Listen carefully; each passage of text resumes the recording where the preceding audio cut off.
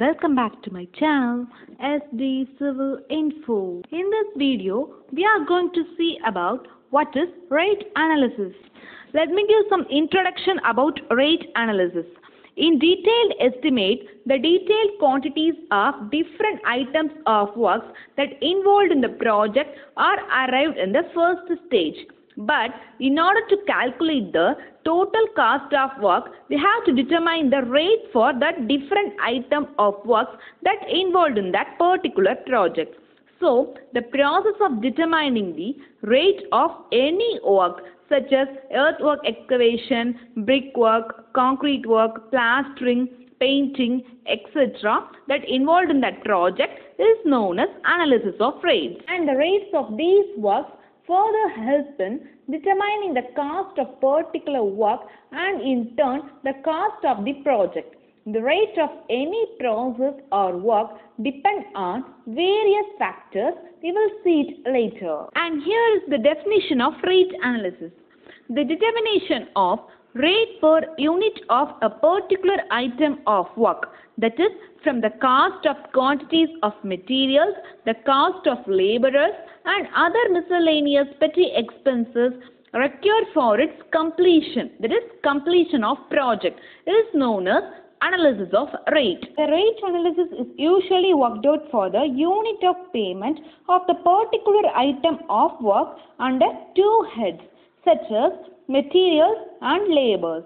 The cost of materials and labors are added together and give the cost of item of work. The rates of materials are usually taken by including the following items such as the rates delivered at the site of work, the first cost, that is cost at origin, the cost of transport in case if the materials are to be carried out from a distant place that is more than 8 km, then the cost of transportation is also to be added here. The next one is in case of any railway freight charges available, it is also to be added, and taxes and other charges are also to be added. And for tools and plants and miscellaneous petty items, we have to add the lump sum provisions because they cannot be accounted in details. And also provisions for water charges are to be included in the total cost to arrive the rate. In addition to those, a reasonable profit for the contractor is also included in the analysis of rate. The contractor may be allowed a net profit of 6 to 8% and the miscellaneous overhead expenses may come to about 5 to 10%, and therefore totally for overhead expenses and for contractor's profit 15% of actual cost may be a reasonable amount, but it is usual practice to add 10% for all these works under the name head profit, and for smaller works the overhead cost may be very little. I have already mentioned that adding 10% to this cost as contractor's profit, the rate per unit for all items of works are obtained. Here are two cases. If cement and steel are not supplied by the contractor is not to invest any money on this. Therefore, 10% profit is not allowed on cement and steel. The cost of carriage of cement and steel from the godown to the site of work should be allowed to the contractor. But if cement and steel are to be arranged by the contractor himself, then the 10% profit should be added on these materials also. Hence, 10% profit may be added over the whole cost of labors and materials including cement and steel, if it is not specified that these will be supplied departmentally. Now let us see about overhead cost.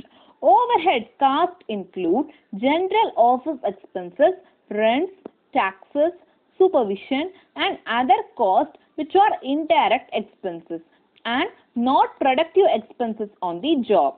The miscellaneous expenses on overheads may be under the following heads such as general overheads and job overheads. First, let us see about general overheads. The expenses that comes under general overheads are as follows. The first one is establishment, that is expenses for office staffs. The next one is the charges for stationery, printing, postages, etc. Then traveling expenses. The next one is telephone charges and the expenses for rents, taxes, etc. These are all the charges or expenses that comes under general overheads. Next we see the expenses that comes under the job overheads. They are supervisional charges, that is salary of engineers, overseers, supervisors, etc. Then charges for handling of materials. Then charges for repairs, carriage and depreciation of T&P, that is tools and plants. Next one is the amenities of labours. Then workmen's compensations, insurance, etc. Then interest on investment, and the last one is losses on advances.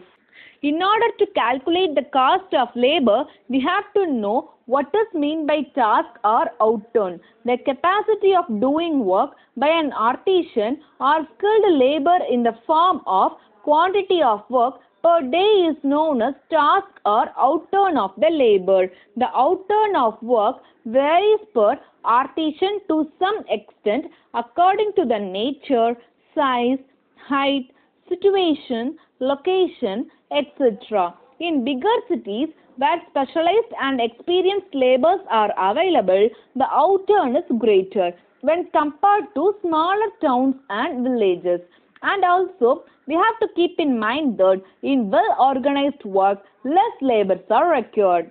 I hope you get some idea about the rate of a particular item of work depends on. They are, the first one is specification of works and materials, quality of materials, proportion of mortar, method of constructional operations, etc. Then it also depends on quantity of materials and their rates, and number of different types of laborers and their rates, and also it depends on location of the site of work and its distances from the source of material, then the rate of transportation and availability of water, and also it depends on profit and miscellaneous and overhead expenses of the contractor.